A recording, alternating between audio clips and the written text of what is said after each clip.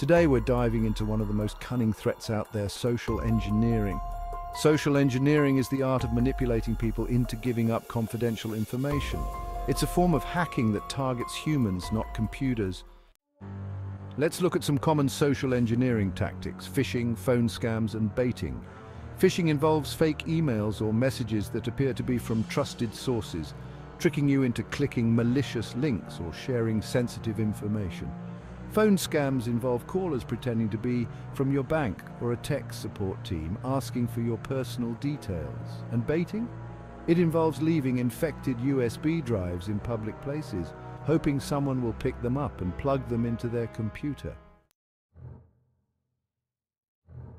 Imagine this. You receive an urgent email from your boss asking for sensitive company information. It looks legit, but it's actually a cyber criminal attempting to deceive you. Always check the sender's email address and look for signs of phishing like grammatical errors or unusual requests. Here's how you can protect yourself from social engineering attacks.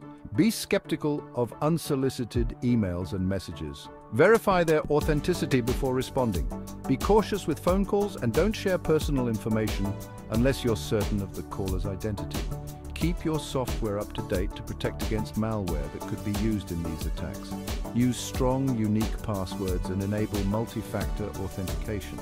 Educate yourself and others about social engineering tactics and stay informed about the latest threats.